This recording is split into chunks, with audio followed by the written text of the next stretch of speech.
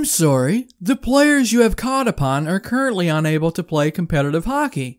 Really? The Habs come off a big win against the Leafs, and then they go out and they lay a huge egg against a team who is, trying to catch up to them for the last remaining playoff position in the North. A team that played the night before. I'm gonna lose my mind, guys. Honestly. The Flames have been beating the Habs all year. Enough is enough, man. What the hell is going on? And do you know what really chaps my ass? Inconsistency. And that, my friends, is exactly what the Habs are. They're inconsistent. I mean, knock knock. Is anybody home? 'Cause it sure doesn't look like it anymore. Denol, Tatar, Byron, God, even Toffoli stopped scoring. You know what? I'm not even going to get into too much detail right now about how I truly feel. 'Cause, maybe we'll save that for another video. So, on to the bloody game review. Okay, so the first period begins, and right away, within the first couple of minutes, the Habs forward Josh Anderson wires a shot off the crossbar and out. And right away, you kind of get that vibe that this is how things are going to go tonight. It's not going to be good. Then, a few minutes later, Mikael Backlund wins a clean draw against the Habs, and I mean squeaky deaky clean here. He gets the puck back to Noah Hannafin, who fires a bomb of a slap shot that gets past a screened Jake Allen. And now the Flames are up 1-0. Boom, just like that. The ice is absolutely tilted here, guys, in favor of the Flames. Holy shit, it looked like the Habs had played the night before and the night before that. Not the Flames. The Flames looked like they were fresh. So the Flames outshoot them and outplay them. It was just embarrassing. The Habs get a power play at the end of the period, but hey, they fail to capitalize on their man advantage. Now, let's fast forward a little bit into the second period. And yeah,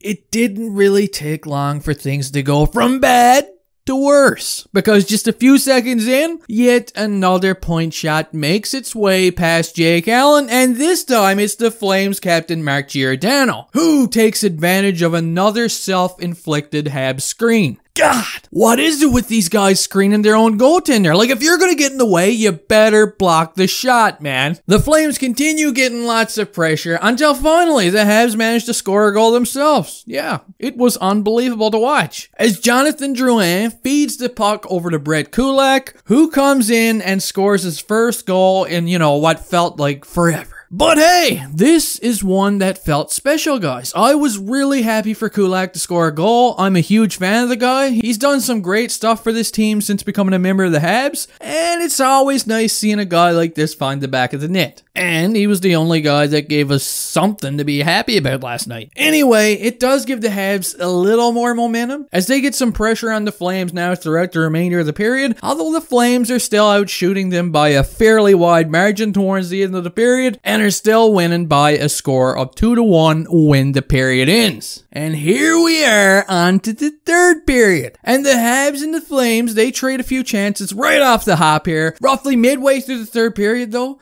Mikael Backlund gets a nice chance off a rush, but he's stopped by Jake Allen, who has been looking really good so far in the game, might I add, and has definitely given the Habs a chance to climb back into this one. But when you're scoring one goal a game, it's kind of hard. And then, unfortunately, with about 7-ish minutes left to play in the third period, Shea Weber fails to clear the puck out of the zone, and then Josh Leivo outworks him to the front of the Habs net and puts the puck past Jake Allen, giving them a 3-1 lead now. And Ducharme is already looking up at the scoreboard. He's like, what the hell am I gonna do? God, did I really want this job?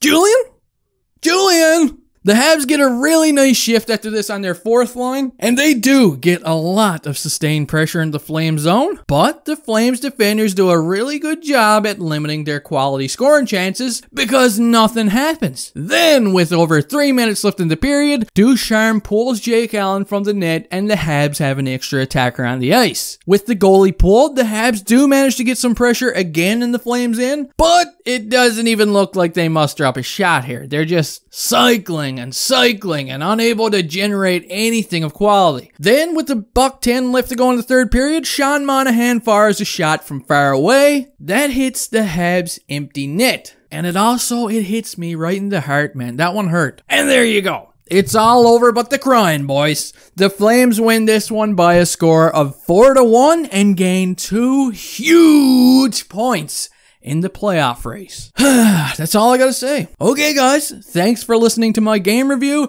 I hope you all enjoyed, even if you're a Habs fan and you just heard shitty results. Anyway, you guys all have a good day, and I'll see you next time.